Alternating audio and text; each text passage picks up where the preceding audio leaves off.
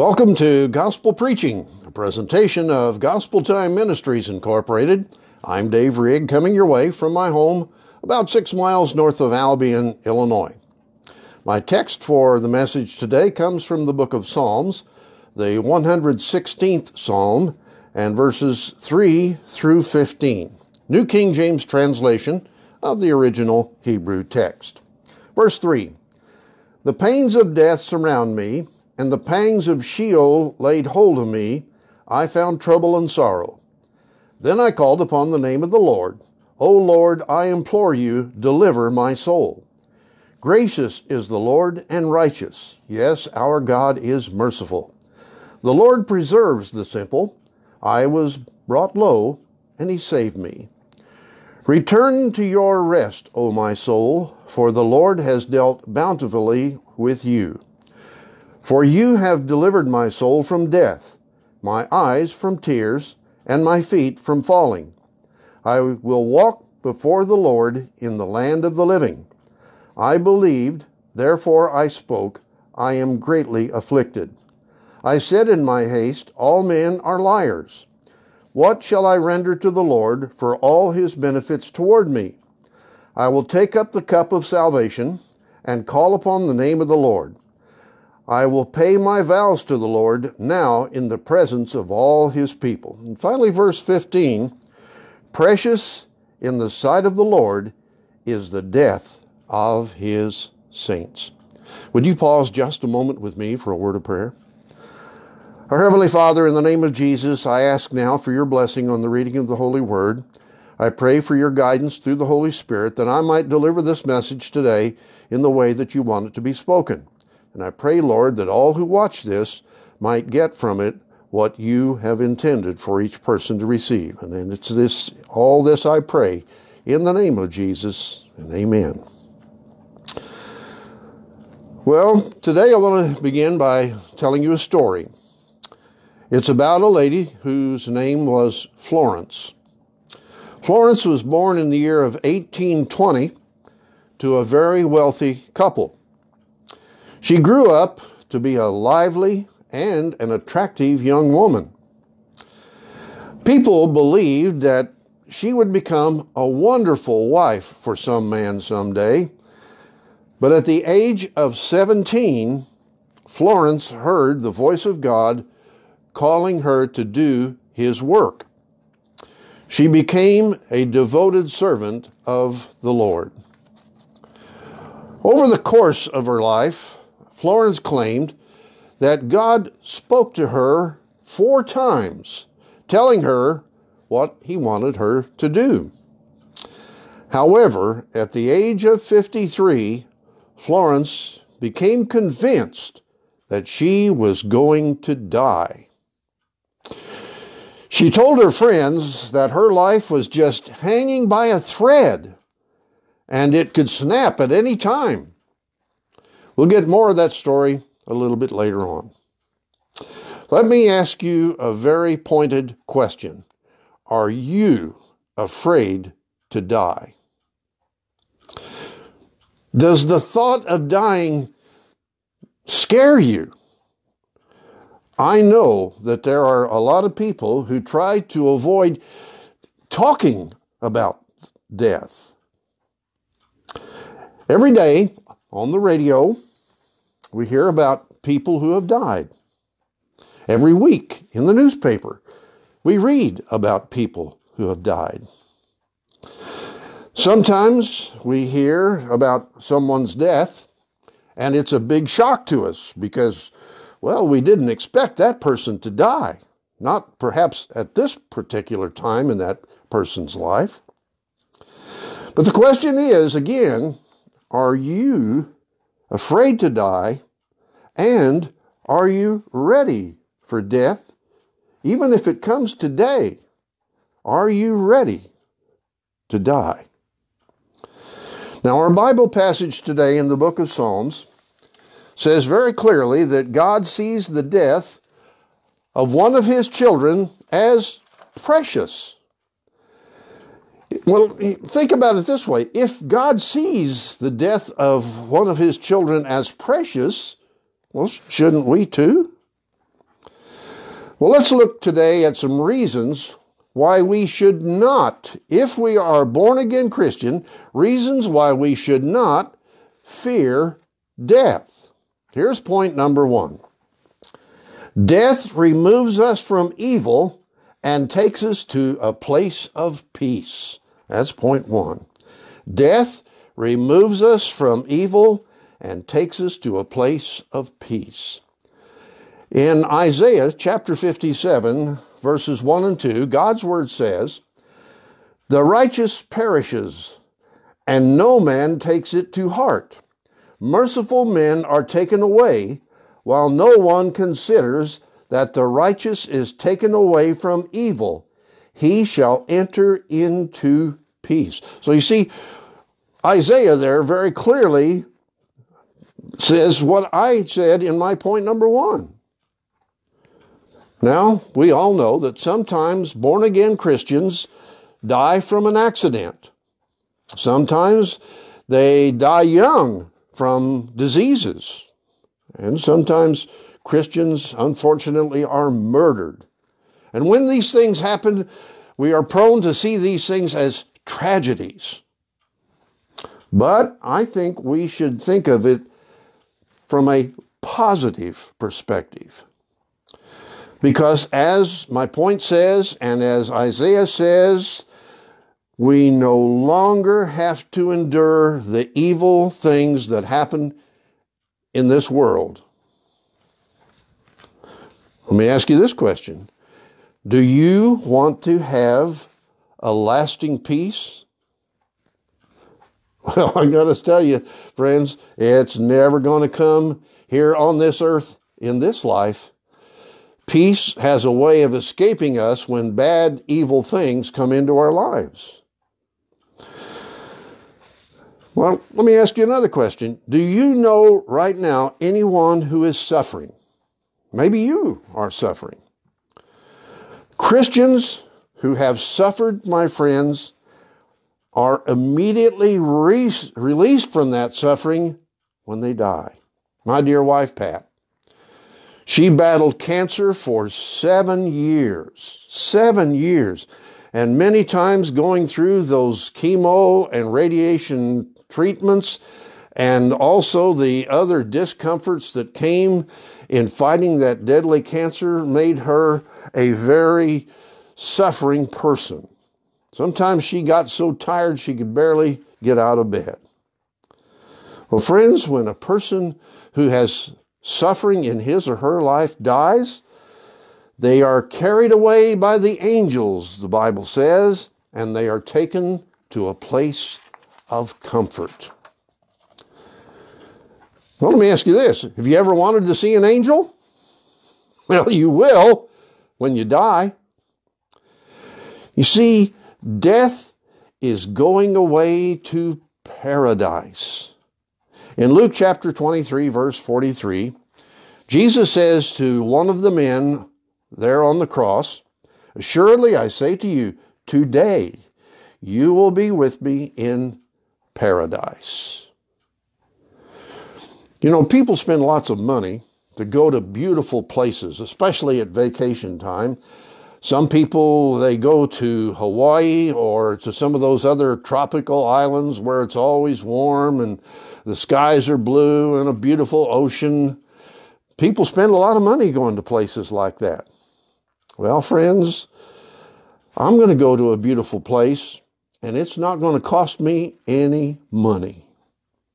Paul says in 2 Timothy chapter 4, verse 6, "For I am already being poured out as a drink offering, and the time of my departure is at hand."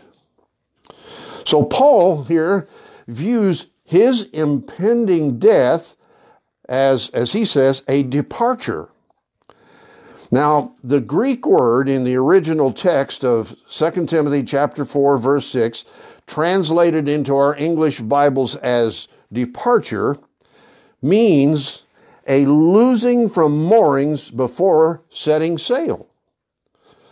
So, friends, the old ship of life that I'm sailing in now is someday going to sail away to beautiful heaven.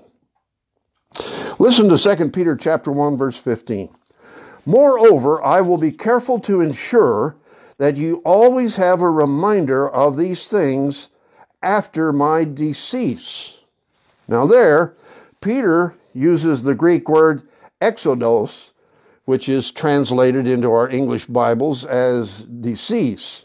And it's a Greek word that actually means to exit. In other words, after I finish here, I'm going to exit out of my living room into another place. In another place in my house.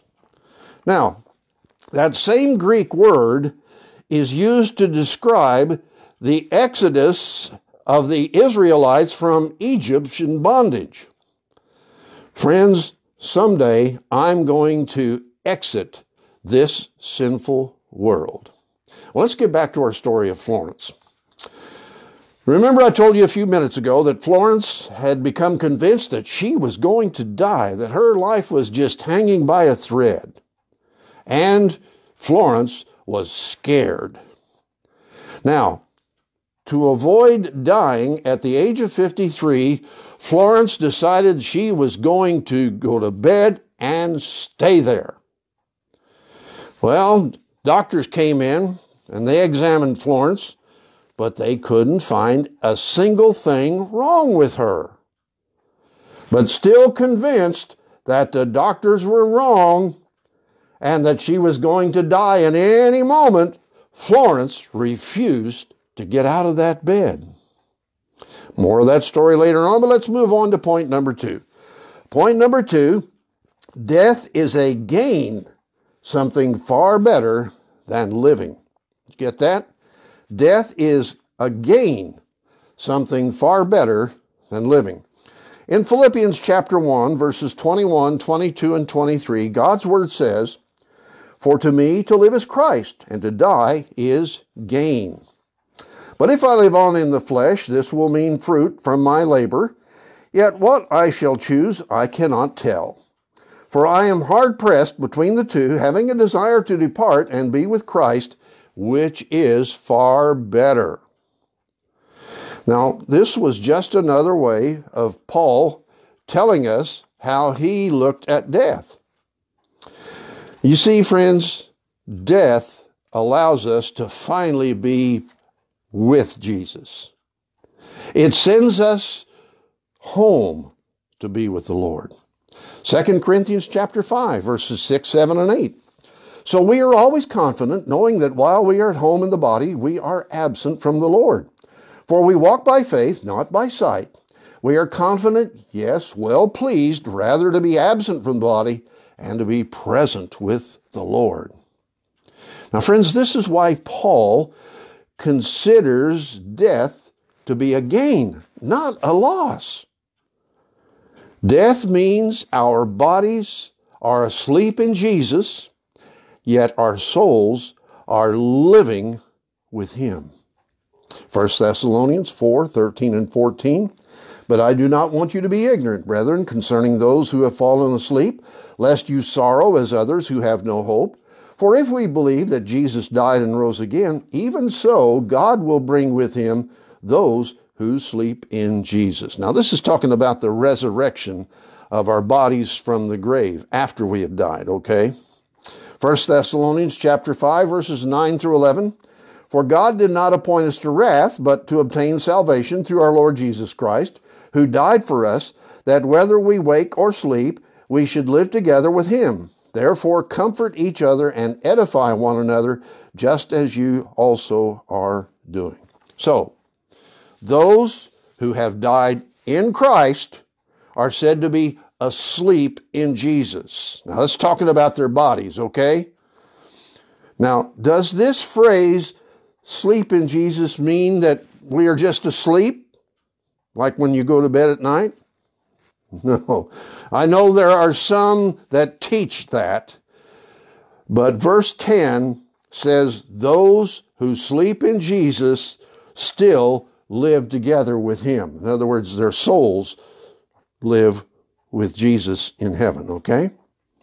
And that says we are being aware of where we are and what is going on there. Yes, our bodies are asleep after death, perhaps in the ground or whatever is done with our bodies after death, but at death, our souls separate from our bodies and ascend to be with the Lord in heaven, and we're awake there. We are fully aware of what's going on there. Well, back to our story of Florence today. Remember, I said that Florence believed very firmly that she was going to die at any moment. And she was so afraid of death that she decided to go to bed and stay there to avoid dying. Now, it wasn't just that she went to bed. Florence refused to make any public appearances. She would not leave her bedroom. She never attended any public function. She would only allow, get this, one person at a time to come see her in her bedroom, and then they had to have an appointment to do that. I think you can agree with me that Florence had become a hypochondriac who was afraid of death. And you know what? Florence was right. Yes, she did die. We'll get the conclusion of that story here in a moment, but let's move on to my final point, point 3. Death is a rest from our labors. Death is a rest from our labors. Revelation 14, verses 12 and 13. Here is the patience of the saints. Here are those who keep the commandments of God and the faith in Jesus. Then I heard a voice from heaven saying to me, Write, blessed are the dead who die in the Lord from now on. Yes, says the Spirit, that they may rest from their labors and their works follow them. Well, let me ask you a question. Do you ever get tired of working? Boy, I sure do. I don't like mowing, and after I get done mowing my yard, it takes about 2 hours, I am beat. And all I can do, or all I want to do after that, is go find my easy chair and rest. Well, first I take a bath, okay? And then I hit the easy chair. You see, we all, no matter how old or how young you might be, we eventually, our bodies get tired and we need to rest. I like to rest, and I suspect all of you do too. I like to take it easy, as I said, in my easy chair right over there. But you know what? I can't stay there. As much as I'd like to, eventually I have to get up and get busy and do something else. I have to get up and, as I said, do work in my yard, or do some cleaning around my house here, do some laundry. And some of you know that not only that, but I do go out and do a lot of ball games at high school level, and I put those games on the radio and on the internet, and boy, that keeps me busy. And after I get through doing a game, especially if I have to do several games, like one time I went up to Casey and another time to Shelbyville and did 5 volleyball games back to back. Well, you can imagine, I was dead beat after I finished those games, and even then I still had that drive all the way home. So I get very tired when I do those things. And one of the blessings promised to those who patiently keep the commandments of God and the faith in the Lord Jesus Christ is rest from all of our labors and our work. Well, let's find out how the story of Florence ends. Florence didn't want to die. She went to bed and stayed in bed. How long did she stay in bed? Well, 37 years. I wonder if she ever got bed sores. Yeah, she was so afraid she was going to die, she went to bed because she believed she was going to die at any moment. So she went to bed, but death didn't come until 37 years later. Florence died at the age, are you ready, of 90. That's right, Florence was 90 when she died. Now, some of you might be wondering, who was this lady named Florence? Well, Let me first tell you, she had distinguished herself by helping the wounded and dying soldiers in the Crimean War of 1854. And she was an incredible nurse. Her name, maybe some of you guessed it by now, Florence Nightingale. That's right. Florence Nightingale's lasting contribution has been her role in founding the modern-day nursing profession. She set an example of compassion, of commitment to patient care, and diligent and thoughtful hospital administration. Yes, Florence made a lasting contribution to this world. Those of you who are nurses, like my wife was, you know the story of Florence Nightingale very well. And those of you who are not nurses, you probably know it as well. And yet, friends, we have to be truthful about this. The full story of Florence Nightingale's life is a sad story. She lived in isolation for a total of 37 years because she was afraid to die. Instead of spending her later years enjoying this life, she lived in fear of life to come. And friends, this should convince the faithful Christian that death, first of all, is not to be denied or feared. Second, it is something precious. And third, we can even be anxious for the blessings that it brings. Hebrews chapter 2, verses 14 and 15. Inasmuch then as the children have partaken of flesh and blood, he himself likewise shared in the same, that through death he might destroy him who had the power of death, that is, the devil. And finally, verse 15, and release those who through fear of death were all their lifetime subject to bondage. I am convinced there are many people, many Christian people, even some born-again Christian people who are living in the bondage of fear of death. So again, in closing, I ask you this question. Are you afraid to die? Or have you been freed from the fear of death? I've got to admit to you, as a boy, a young boy, and even in my teenage years, and even up into my young adult years, I was afraid to die. And the mere thought of death just scared the bejeebies out of me. But when I was born again in 1988, that all went away. And it became possible for me then to do something that I never thought I would ever be able to do, and that is work in a funeral home. Now, friends, I'm not afraid to die, and the thought of death doesn't scare me at all. And friends, you can have that same thought, you can have that same attitude towards death. All you have to do is put your faith and trust in the blood of Jesus Christ. That's all you got to do. And the fear of death can be wiped away. Let's pray. Our Heavenly Father, again, I thank you for the opportunity to come each week here on Gospel Preaching, Facebook, and on YouTube with these messages you put upon my heart each week. I pray, Lord, now that as it goes out, that you will use it to touch the lives of the people who watch. And Lord, that you will, if it's your will, give me the strength and the opportunity to come again next week with another message from your word. I pray this in Jesus' name, and amen. Well, thank you again for watching Gospel Preaching today. Hope you're telling other people about this. Maybe you know someone who could benefit from this message today, or perhaps some of the other messages that I have preached here each week on Gospel Preaching.